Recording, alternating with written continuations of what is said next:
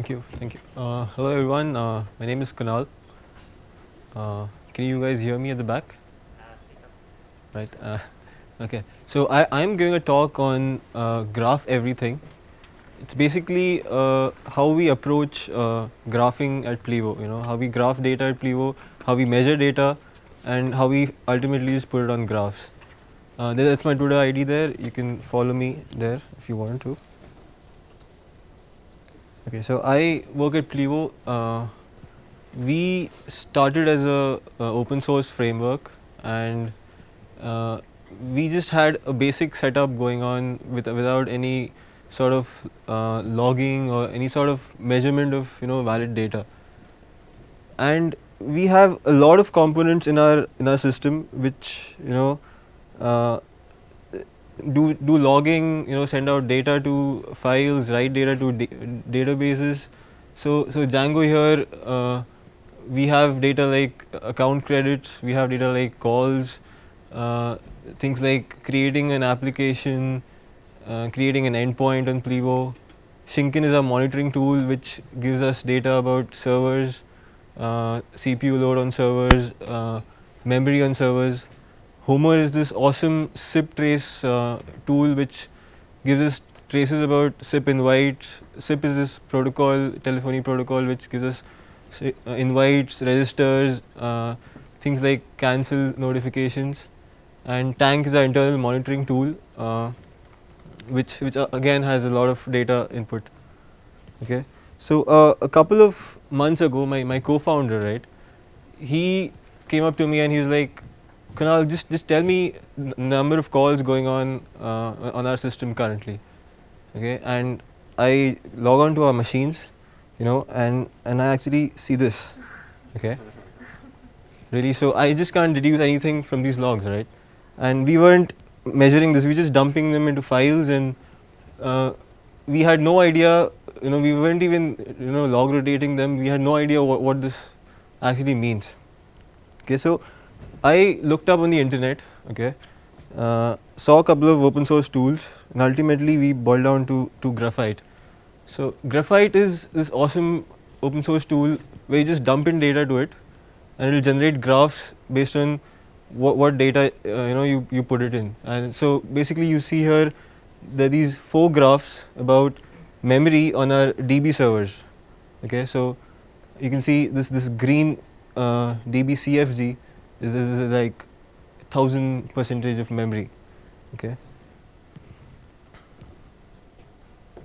So Graphite has these 3 components. Okay. So one is the Django web app which actually generates the graphs. Second is Carbon. Carbon is basically a sort of a data collector. Okay. You just send data to it using this particular format. So I'll say let's do a Plivo voice sudo outgoing 23 and a timestamp. So what it does is it will take this 23 data as in this particular naming convention. Okay, and since this is the outgoing voice data, it will actually trace keep a track of that timestamp against this data. So you keep sending data to it, every second or every minute based on your needs. Okay, and where it stores the data is called Whisper. Okay, so Whisper is this RRDtool. Okay, so it's a round robin database which will keep flushing data points based on the format you configure it with. So let's say I want to keep track of calls, on a daily basis, but after a month, it is no longer of use to me. So I'll actually dump all those monthly data into one particular retention format. So if I do a 60-second per data point, so one data point is stored for 60 seconds, okay, and 1 day of retention is 14,400. So 1440 data points will be stored per day. Okay.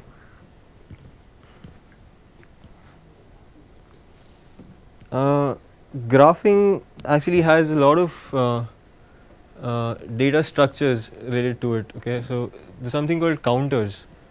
So counters is you keep incrementing something, every at every time frame. So let's say you want to have a count of the number of SMSs sent in an hour, okay, or the recharge is done every month. So you use a counter data structure here. Gog is something where things keep increasing as well as decreasing. So disk space available on a system or requests per second of query API queries. There are a couple of more here. This is one thing called RRD underscore tool. Okay, so RRD underscore tool is actually the round robin database tool which has a completely different architecture towards it, that data structure. Okay, so how does Graphite expose its APIs? Okay, so Graphite has this render API. So Graphite is a web app, right? And when you access this particular URL, let's say you want to get data 24 hours from now, okay, 24 hours back from now, and you want to target these two particular API processes. So there's a gunicorn process running on API server 1 and a gunicorn process running on API server 2, and you want to find the CPU load of it. Okay, so you'll actually call this particular URL, all right, and Graphite will actually generate this graph for you. It's a SVG graph. It will generate it in the browser, and you can actually see this particular API 2 has the load is increased to 15, and then we can actually go and debug to see where the problem is.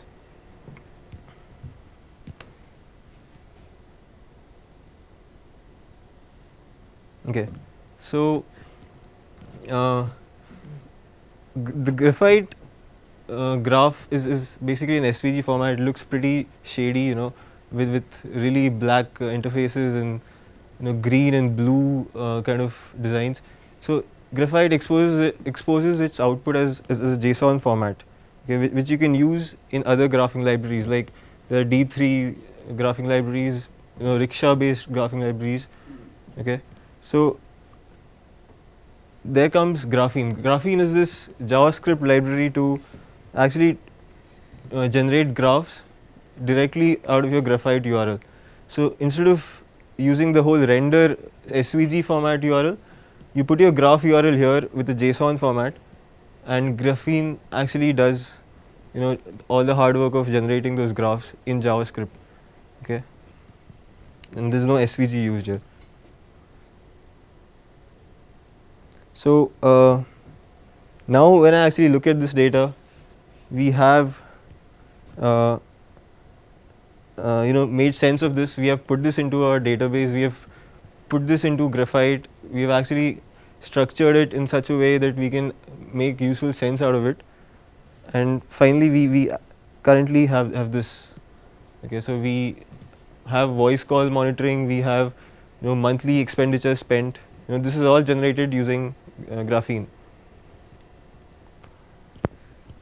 Okay, so I didn't expect my talk to end so soon, but thank you.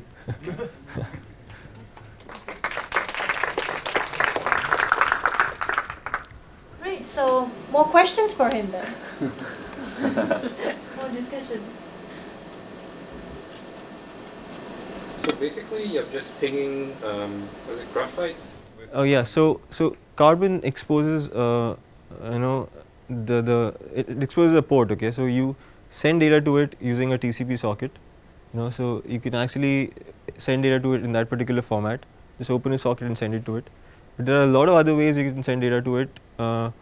There's one where there's this. You've heard of StatsD by any chance?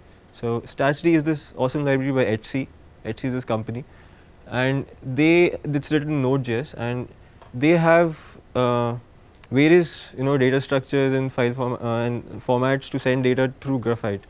Okay, so you can actually use that too, but usually Graphite exposes it as a port, the TCP port. So if I wanted to capture like user events on the front side, how would I? Is there I can post it using Ajax?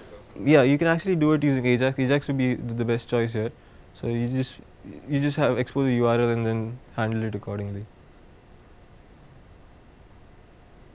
So does this end up becoming an internal web interface that your engineers are using to find out what's happening, or how is it actually being used? Okay, so we actually use it to monitor a lot of things. Like as you see, you saw the load pattern.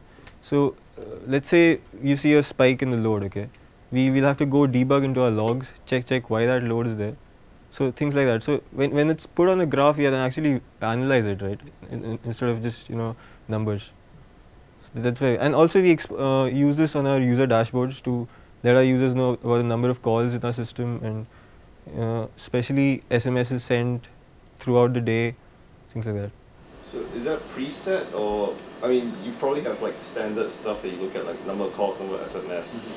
Then if you wanted to do something different, would you have to hard code that, or? No, so if let's say tomorrow we decide to keep track of number of signups, all right. So I'll based on that particular format. Okay. Yep. Based on this particular format, I'll just randomly send the data to Graphite. Okay, and you don't have to have a hard-coded schema. You can just send it in this particular format and it'll keep track of it. So let's say Plivo signups 23 or 1. So this will be like a counter, right? So you keep incrementing it as signups go ahead. How does it know to parse out whether you wanted a, how does it know a bar chart or a graph or? Oh, so the bar chart is done using Graphene, which is a completely different library. So you have to have the normal this particular code, right? This particular code will just generate a line chart. Okay. So for a bar chart, you have to do some other calculations. Is there a limit on the variations of the chart type available? In Graphene, you mean? Yeah. I know of line charts. I know of bar charts. There are some very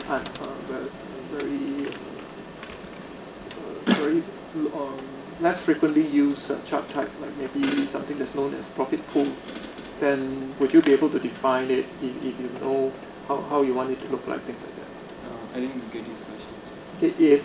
If you know there is a certain chart type that is very seldom used, like one I can think of profit pools, then if you know how you can define it, would you be able to define and then create the chart as you? Yeah, actually you'll have to take a look at the Graphene code. Graphene actually uses this library called D3.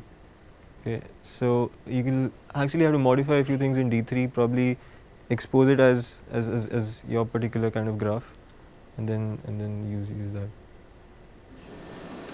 So that's all the data. Sorry. So you're pinging. Where does all the data get stored at? Oh, so data gets stored in this database called Whisper. Whisper, right? Yeah. So Whisper is this a round robin database kind of a thing. Okay. So what it does is, let's say you keep sending data to it every second. Okay. So if you've actually, okay, let me get to that. Okay. So you have this particular schema. Okay. So 60 seconds per data point. Okay. No matter how many data points you send per second, it will just store one data point every 60 seconds. All right. And after with the retention of 1 day, so every day it will delete all these data points, okay, average it, okay, and then retain that just one particular day's data point.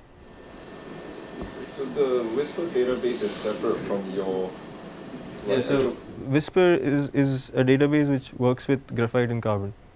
So Graphite is a combination of Whisper and Carbon. So you have to send the data from your production side, I guess, to Whisper. Yeah. Which is sent through Carbon. So you send your data in this particular format. So in terms of setup, is it just as easy as doing like a pip install Graphite? Oh yeah, Really? it is. Oh, okay. Wasn't expecting that answer, but okay. Great. If not, thank you, Kunal. It's a little gift from the Thank you. organizing committee. Thank you. Thank you.